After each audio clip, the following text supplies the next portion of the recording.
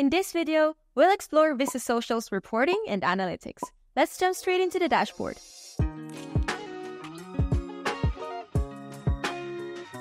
Earlier in this series, we connected our social profiles. Now, as soon as you do that, we start collecting and gathering analytics.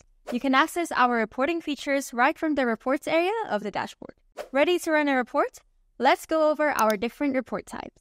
As always, make sure to select the social profiles that you would like to include in the profile selector area, then click on Run Report. Now we have 5 main reports to choose from. The first one would be the Social Media Performance Report.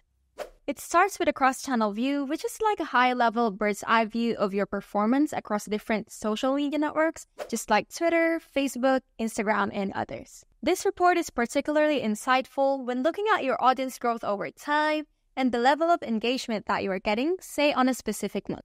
Now, if you want to drill down and look specifically, let's say, at Instagram, you can select that from the top left dropdown. Here, we can see things like your follower growth, your audience growth over time, frequency of posts, and a ton of other analytics just for Instagram. Pro tip, if you're an avid VistaPage user, you can even run a social media performance report just to see how many people viewed your page, the clicks it gained, and even shares it got within a selected time frame. The next report type that we have is the Post Performance Report.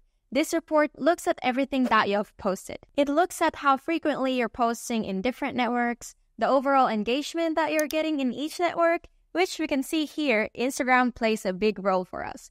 And we can even look at things like your engagement rate. When you look at any of these reports, you'll see a download button at the top right-hand corner.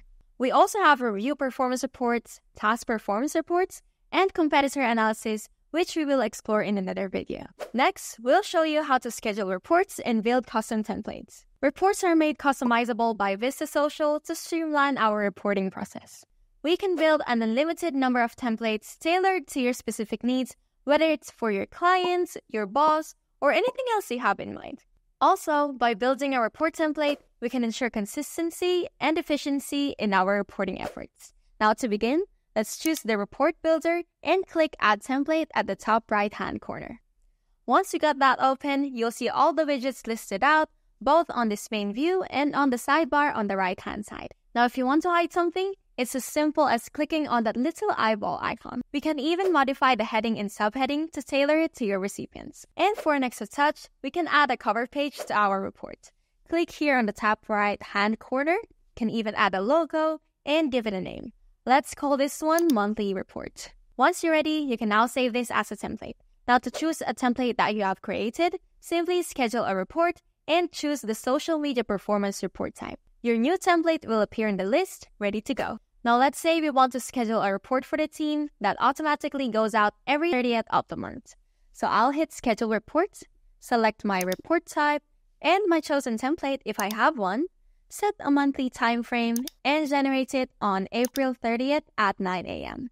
Another great thing is if you have clients who are not part of your team, you can still include them by adding in their email addresses. That's it for the overview of Vista Social's reporting and analytics. Make sure to check out our cool Getting Started playlist, and as always, feel free to reach out to our support team if you have any more questions or need help. We're always here for you.